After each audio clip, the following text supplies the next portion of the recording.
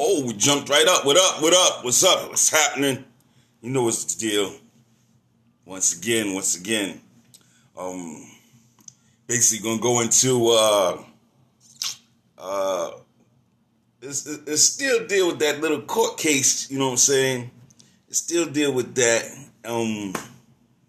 Straighten up the bucket. No flies. But we going into the fact of that 40 rector deal. And this is it.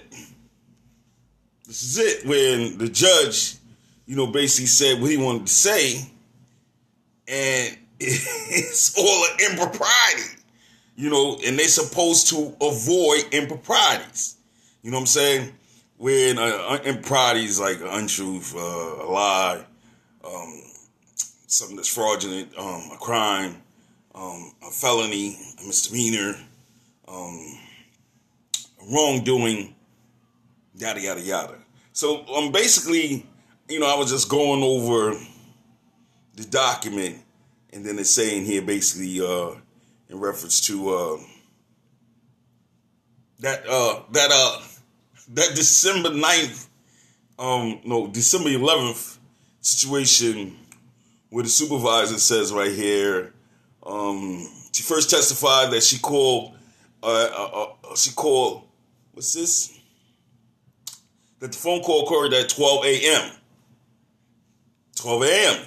Yet in her written statement, and it says the number, yada, yada, yada, prepared later on that night, the sergeant wrote that she placed the call to the respondent at 11:45. So what are we going to go on? Is it 12 a.m. or 11:45? Right there is the impropriety, right there. All right, that's one. All right. Two, and then he put it here, the respondent himself admitted that he was present when the sergeant called at 11:45. I did say that. But the key thing that I went at is under your signed contract agreement. Under the signed contract agreement, it says it in the contract agreement. You know what I'm saying? Because I was explaining this to this gentleman yesterday. He was telling me that he's also a city employee, and he was saying how his sergeant, he worked for a different agency. He said that his supervisor told him, hey, go move that car right there, hey. So he's going to move the car, and the supervisor says, no. Go on your meal first. Do your meal. After you finish your meal, then come back and then move the car. Okay? So the supervisor's not paying attention to what he said. He comes back at the individual and he says, why didn't you move the car? I'm just using that as a scenario. He says, why didn't you move the car? He says, what do you mean? And he says, I'm writing you up for insubordination. You didn't pay attention to what I said in the whole 9 yards. So he's talking, and everything is in his responses. Yeah. I said, stop saying yes, because they're going to trap you on your words. Stop answering yes, like yeah. You don't understand what we're saying to you. So when you say all of that, we're going to agree with you. We're going to trap you in your words and say you said it, and that's it.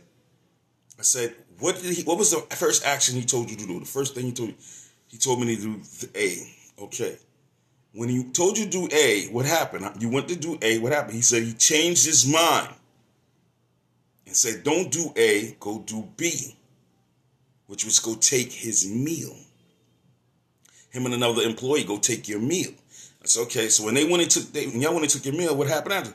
He later changed and recanted and then said that, attempt to write them up for not doing A. I said, didn't he tell you what time? Didn't he tell you to take your meal? He said, yeah. I said, well, you should have wrote that down, what time he actually told you to take your meal. I said, in situations such as supervisors like that, document, got a phone, document everything on the calendar date. What he said, what he do, what directives he gave you, document it.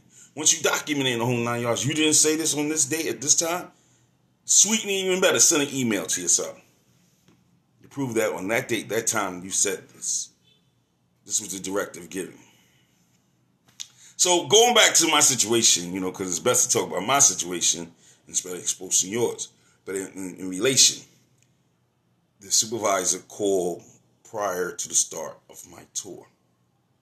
The signed contract agreement says you must follow the document, your schedule, right? So you're scheduled to be at that location, which is at location A, right?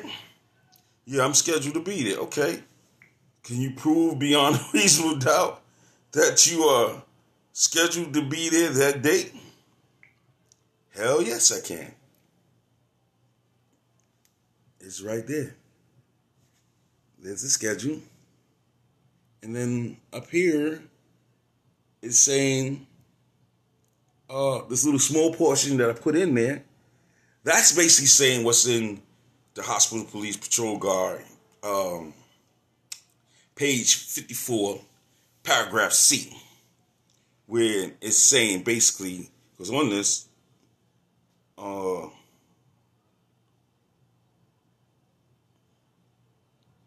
this is the time and leave for the contract, but it's still the same schedule, which is that schedule for December 2009, which is still the same schedule, but it's basically saying in the patrol guide, it says that you only, because once you reach your point of like say once you reach the job and they want you to go, what's up, man, what's up, and they want you to go from one location, and you can ask your brother when they want you to go from one location to the next location. All right, Billy, you can ask your brother on this, and I'm telling you, you know what I'm saying? I see you done hit the invite. Don't mess around. I invite you. You know that real quick and that. But you can ask your older brother, all right? And he'll tell you, once you show up to work in the whole 9 yards, and they say, we want you to go from this location to the next location, they got to provide transportation. Why? Because once they give you, like the mere fact that once I showed up to work and she said, I want you to go from location A, where you're scheduled to be, to location B. You're giving a directive? Yeah, you're on the clock. Yeah, so I told you, you on the clock. Okay. You better move. Where's the transportation? Under your guidelines, under your hospital police directive, the patrol manual, you're supposed to send transportation for official transport. Billy's like, this is a fact. I'm telling you, this is how you hang them. You don't hang them up on hearsay. You hang them up on documentation. You know, I understand this individual got their little thing with them. They want to, go at you, or people want to go at you on a personal level when it comes to work situations. They get at work and they want to become king and queen Kong, when you know definitely outside the clock is a whole different situation. Because they're coming at you with these bully tactics in the whole 9 yards, you stay within your boundaries. As long as you stay within your boundaries, you know what you're governed to do. This is why I always say, drop down your corporate compliance policy. Once you drop down your corporate compliance policy from your employer, you got it. Then you drop down your signed contract agreement. See, because your signed contract agreement is the citywide, you know what I'm saying? All right, Hood's in the house, Spade Hood, what's up, man? What's up, baby? Once you drop down your corporate compliance policy, that's one thing. That's what your employer is saying. But your signed contract agreement is that citywide deal. And your employer must go by that citywide. They got to go by that. You know what I'm saying? There will be no making up anything. Billy said, and some of these city jobs are responsible for you while you are driving to work. Yes, they are. It's a 2.5 hour window. Technically, it's a 2.5 hour window, believe it or not. The reason why it's 2.5 hours, the city, it takes 2.5 hours to get from one end of the city to the other end of the city. So they cover you're covered on the travel time going to and from work. You are. Because of the simple fact you was going to work and you was leaving work. Yes, it is. That's the same thing as like for the security guards, they would pay them, say they go to a work location, there's no work. So basically they would give the security guards something like 4 hours travel time, and that which is 2 hours each way. Because it's actually 2.5 hours, but they give you 2 hours in that. So it could take you up to 4 hours. It could take up to basically at 5 hours out of your day, which is 2.5 hours each way to and from work or to and from home. And that's it. So the key thing, like I said, is when you get to your work location, and this I got even better because the former commissioner of hospital police said, once you given the directive in the whole 9 yards and you're on the clock, yeah, they got to follow procedure. Now, the judge wrote, he says, but a lot of the new kiss asses want to change the rules. You can't change the rules. You can't change the rules unless it's written in stone. The hearsay they say and all that, yeah, blah, blah, blah, blah, blah. Yeah, you're talking. It's a lot of lip action. Can you show me what's in black and white? What? Can you show me what's in the signed contract agreement? Oh, I don't got to do. Yes, you do. You got to show me the signed contract agreement. I already blew it up, and I took it over here and put it on that one, blew it up, and you know I'm about to post it in the whole 9 yards under the signed contract agreement. And the key thing is, you are obligated under the signed contract agreement as far as your work schedule. So if the work schedule said for me to report to Cumberland, and I went to Cumberland, and you calling Cumberland telling me, no, come back to Woodhall. Really? Not a problem. Where's the transportation? What? Where is the transportation? You're a supervisor, right? Yeah. You get paid to supervise, right? Yeah. Then supervise. Do your job.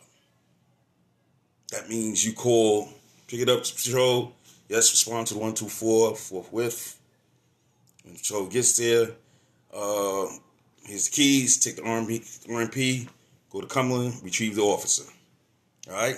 Bruce Morgan, what's up? What's up? Supervisor, right there. Know what I'm talking about. Know what I'm talking about. If I'm lying, brother, shut me down. Tell me right off top. Tell me right off top if I'm lying. I'm not lying. All right?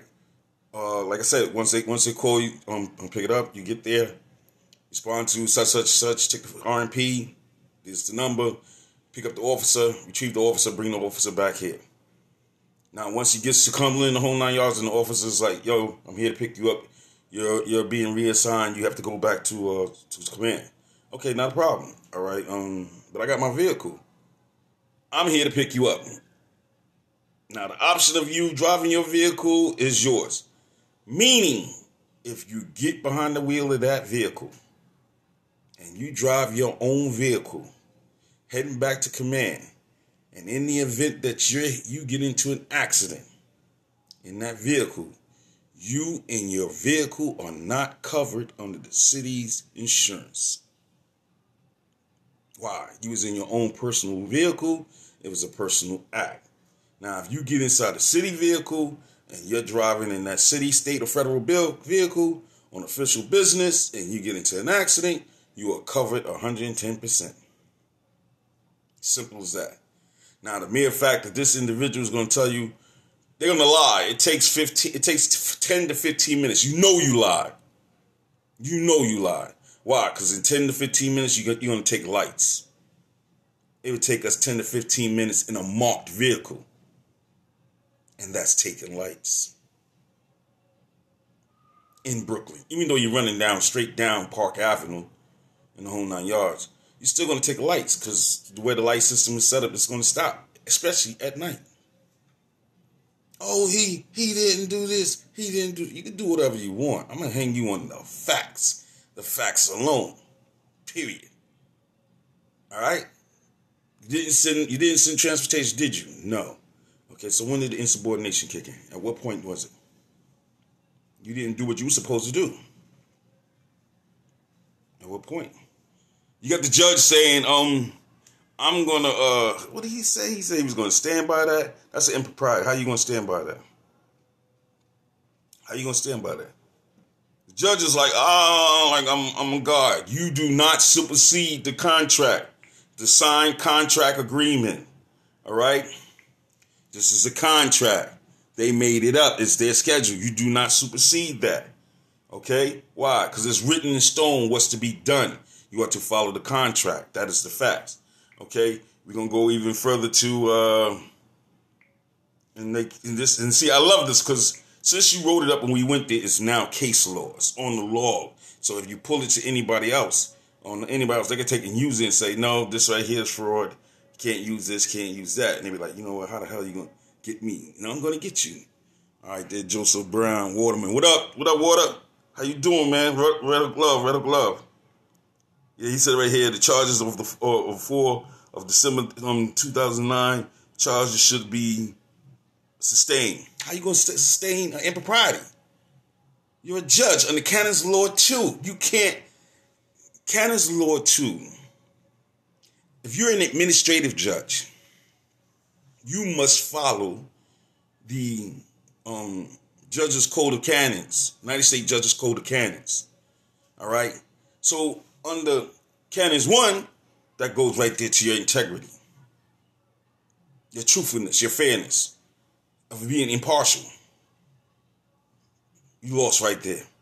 Then we're going to go to Canons 2. Canons 2 is the appearance of an impropriety.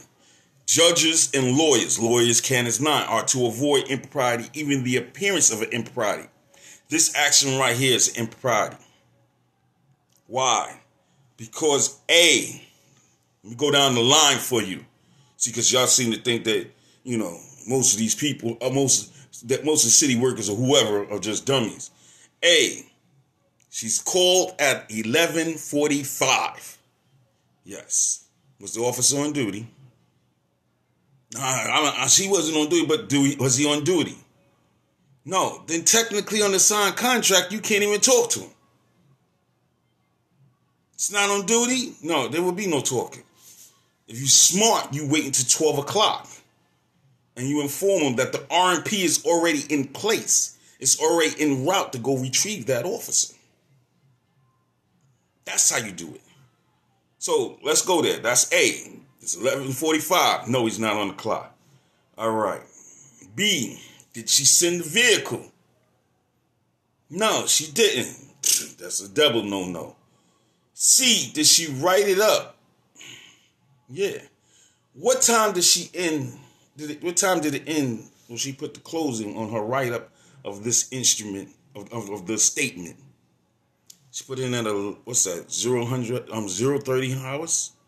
0:30 hours. So you have 45 minutes to send that R&P there to retrieve that officer.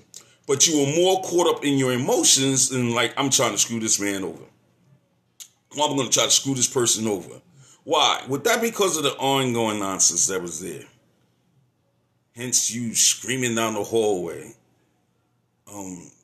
Get the post. And the individual has a patrol post.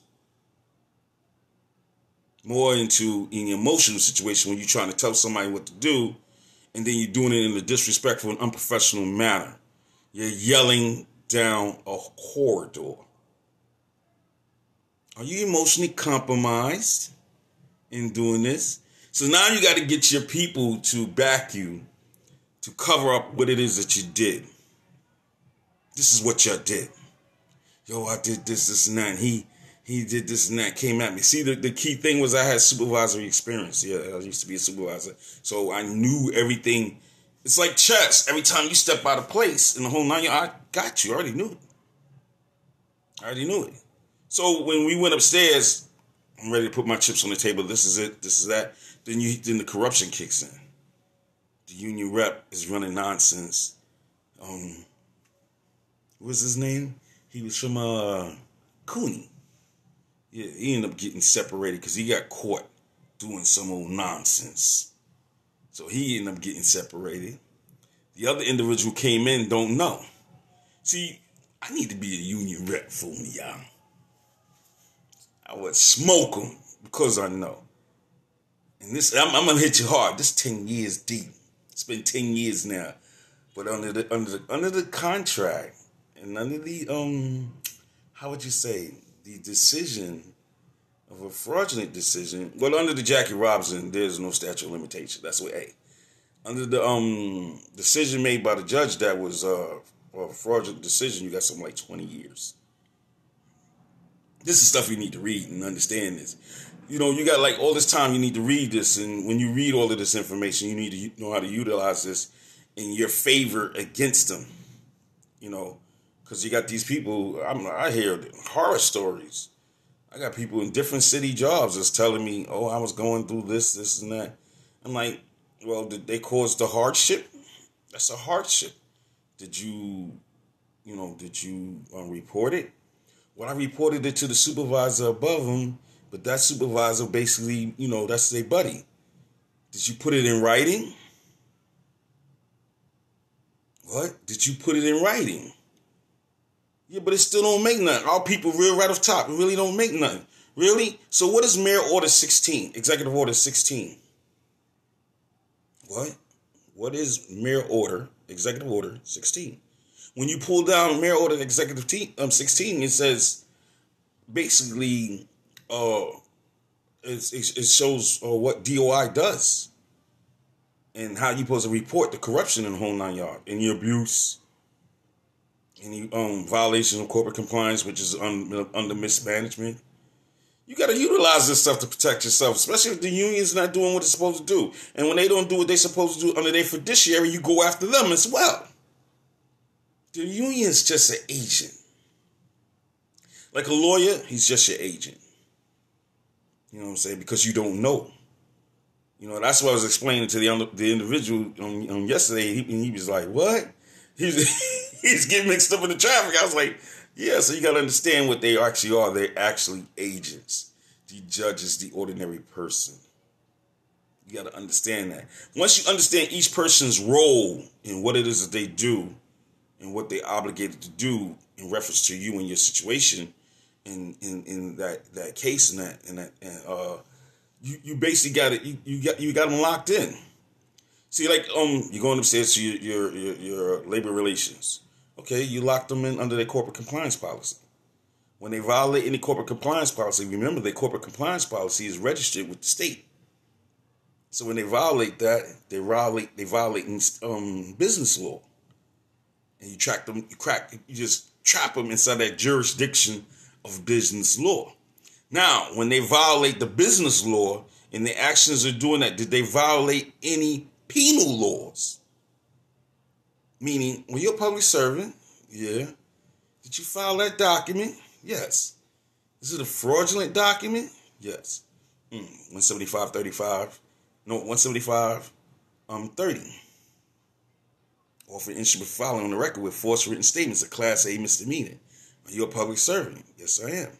Okay, 19500. Okay. Class A misdemeanor.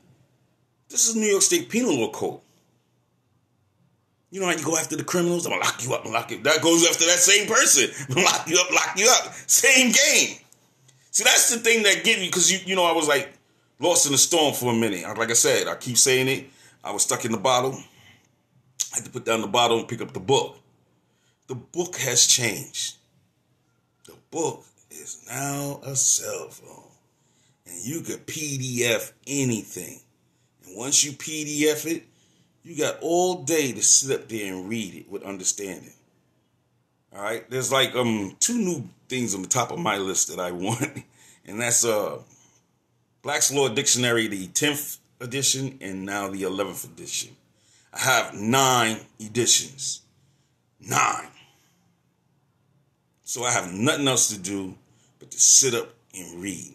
I'm talking trash right now because yesterday I happened to see on my storyline a number of senior personnel. I ain't gonna say your name, but I seen them there, and they're looking at the document that I had up, which had the 4 monkeys, and 1 monkey's holding the cell phone.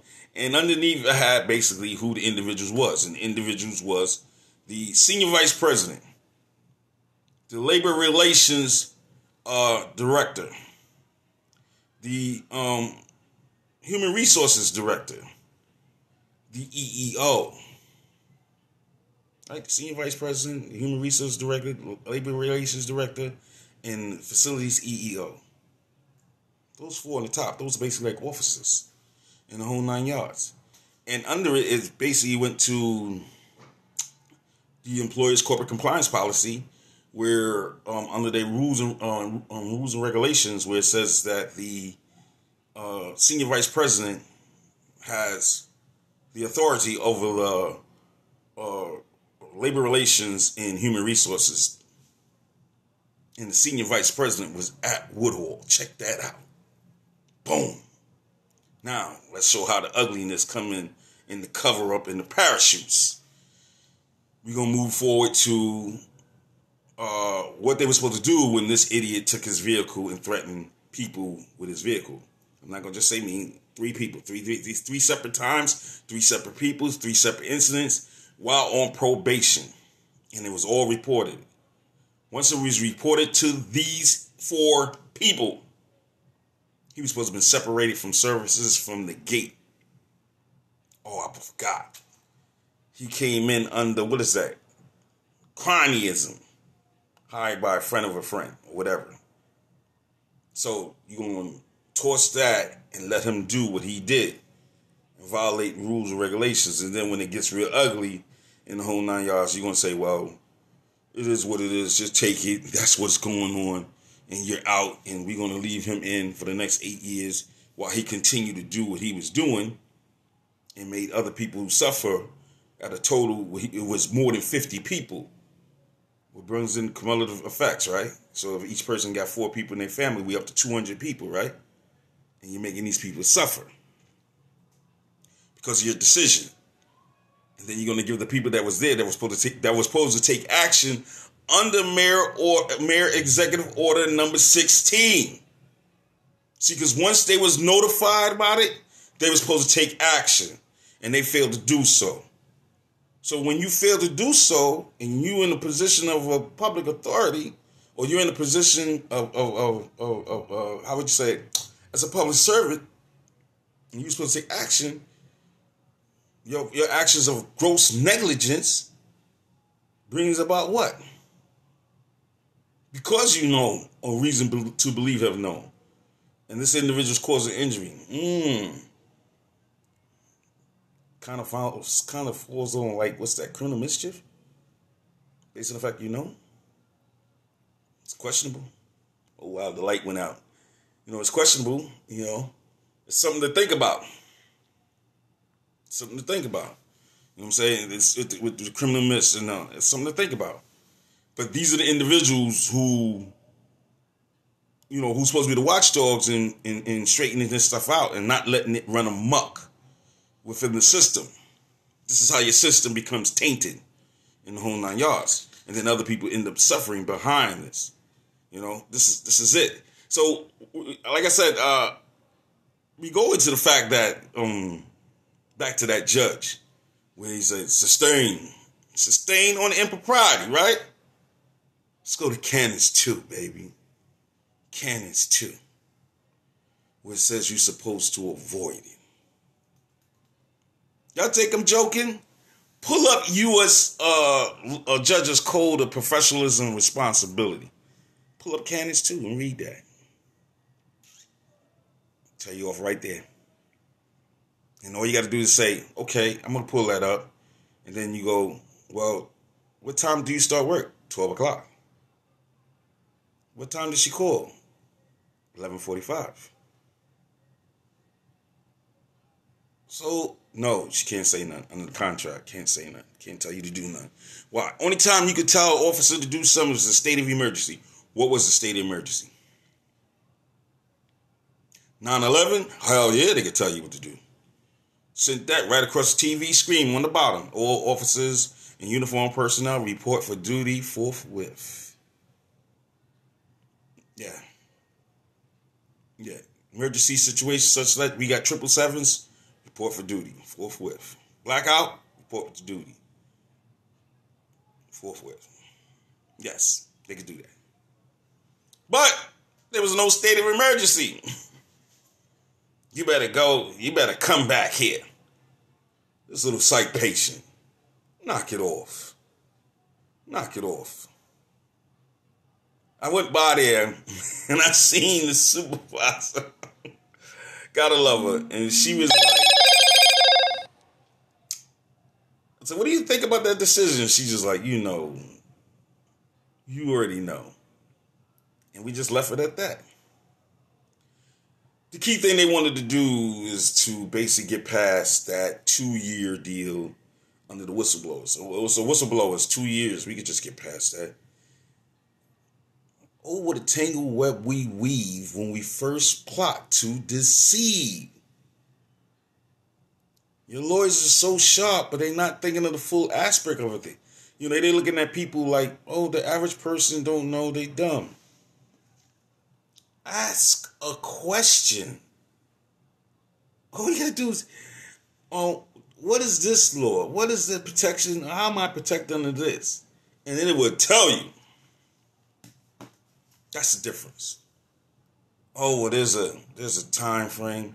Oh, it's too late. There's a statute of limitations. You passed the statute of limitations.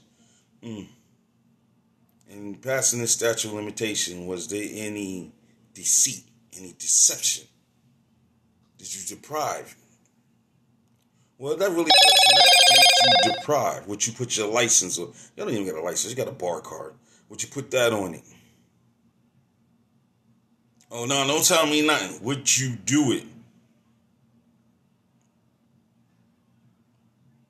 I don't even want to talk to you no more. Why you don't want to talk? Would you do it? I look at those who was. I had a guy. He contacted me. Because Clark Pena gave me the guy's number, and I was really going through this. This is back, and I contacted this individual who was basically trying to fight for us, allegedly to fight for us as far as representation, because the union wasn't doing the right thing. So immediately when I told him the situation, he was like, how long was this? Oh, it's at that 2-year point. Like, no, I'm not even going to go any further. You're not even listening to the facts.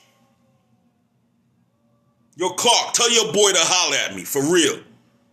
I will eat him up. I don't give a damn how much of a lawyer he is. I will eat him up. You're not even listening to the facts. You just based on, blow him off. Don't worry. I'm not even going that far. Blow him off.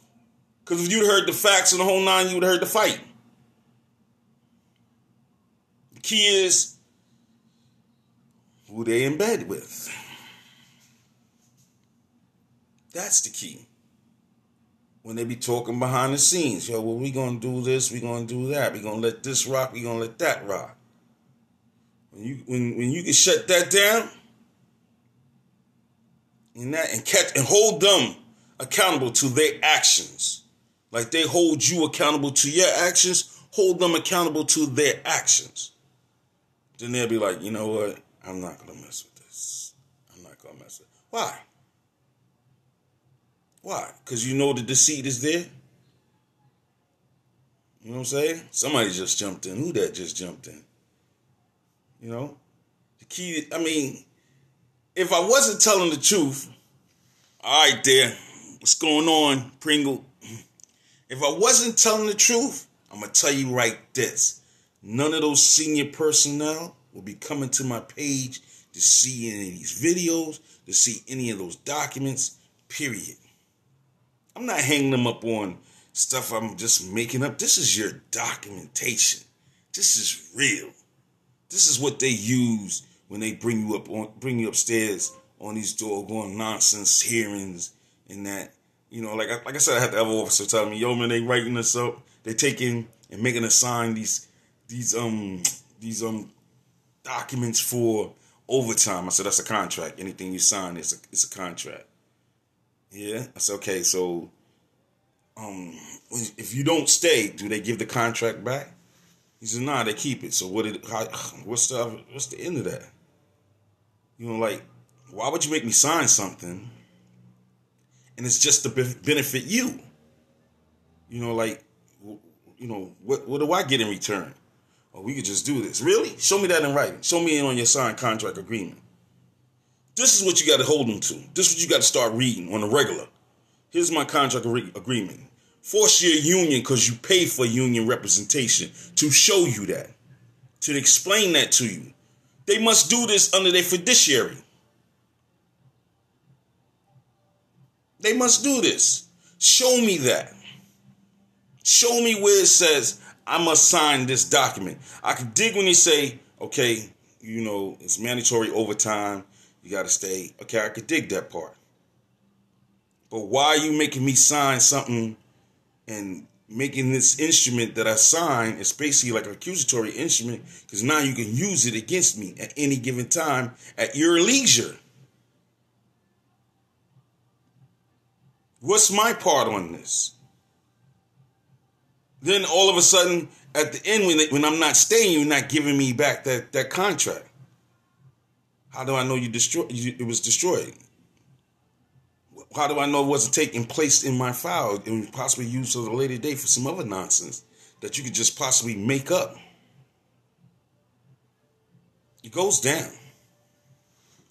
It goes down. No matter what you say, look at my situation. No matter what you say, they're caught red-handed. They just straight up caught.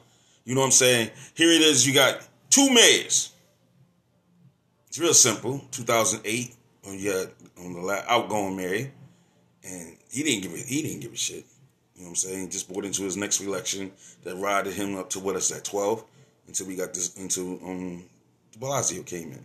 But he didn't give a shit because the person that's doing his last 4 years within his last 2 years really doesn't care, because they're going out unless they're going elsewhere for another election to get in somewhere else to get in another office. They really don't care.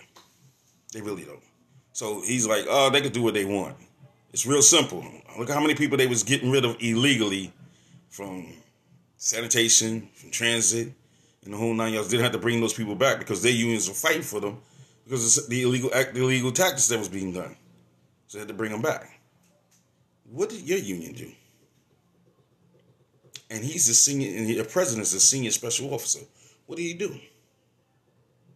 Think about that. Nothing. When he was trying to leave to go to law enforcement union, what he did then? Under pressure, he going to make law enforcement division. Then he got these people that still basically don't know, or they just don't want to tell you. How are they fighting for you? What are they doing for you? That's the key. And then you look at the facility where they start doing a number of things that make the personnel happy because they knew what they did. That was illegal tactics. Where they gotta boost the morale. We're gonna do this for you. We're gonna give you this. We're gonna do that. But what about the corrective actions? Did you do anything in reference to the corrective actions, to all of that stuff that was done to the people? Because I'm sitting right here. Oh, you got to file. Oh, I can file. And it's going to be a chain reaction. See, because it's so ugly how the state was involved. And they didn't even want to do what they were supposed to do. They held up. Everybody held up. Somebody said, what happened to you is they brought about the machine. Time to take the machine apart. Piece by piece. Each individual. What was the judge's responsibility? What was your representing lawyer's responsibility, or your representing union's responsibility? What was their legal representation responsibility? The mere fact that the supervisors was bringing fraudulent information to them in the whole 9 yards, their representative was supposed to say, no, we can't use that. Their attorney was supposed to say, no, we can't use that. But the mere fact that they did use it, that brings about their actions inside for the record, where they violated their canons under Canons 9, the mere appearance of impropriety. And then we're going to go to New York State Judicial Code of Conduct for lawyers. We're going to go to, 8.4. Misconduct.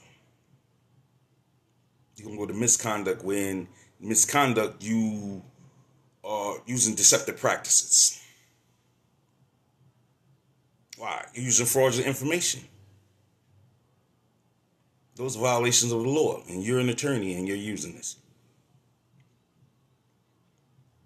And my lawyer at 8.3 was supposed to report you. But it's a dance inside the courthouse. Y'all in that well doing the dance, baby. Ooh, it's good to learn how that dance go. The ship was sunk from the beginning. It was never able to sail because of the mere appearance of an impropriety. So you could not bring about that manifest because the manifest was tainted. So you couldn't enter onto the ship. Once you enter onto the ship would be torpedoed. So there will be no commerce. Simple math, baby. Simple math. You gotta get into this, man. I'm serious because a court is a ship. It is. And it's in commerce as it goes out to sea under currency. Money. All right? And everything that goes on that ship must come upon that manifest under business law. And under that, then it's what you're trading. Now, there can be nothing fraudulent on that manifest, such as the employer's representing lawyer and their fraudulent documents. Got it? I tell you, this is incredible. And like I said, study this every day. Every day.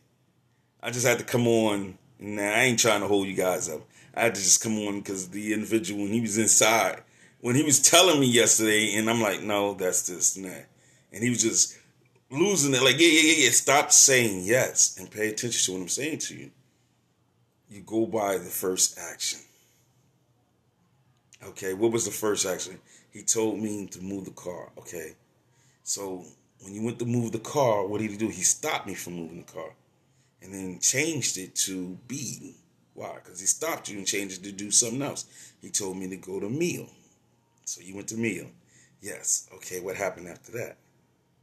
Next thing I know, he's contacting me and he's telling me that he's writing me up for not moving the car for the first action. Did he stop you? Yeah. At what time did he stop you? He stopped me at this time. There it is right there. Write it up. Put it in your phone. Send it as an email back to yourself. And use that as an accusatory instrument to him. Simple math. Simple math, baby. That's all. You know what I'm saying? Y'all got it? Look, it's time to close this one out. But you know what time it is. The facts cannot be altered nor denied. Y'all need to help those people out who keep using their fraudulent stuff. I'm going to keep on posting your fraudulent stuff. Hanging you in public view. You know what I'm saying? Because you didn't mind hanging me. How did I find my case online? You hung me. I'm going to hang the crap out of you. You know what time it is. The facts cannot be altered nor denied. You guys have a wonderful evening. I was just looking at the game. Oh. They doing something. You know, they was winning. Now they down. You know what time it is. I'm Ghost. Enjoy.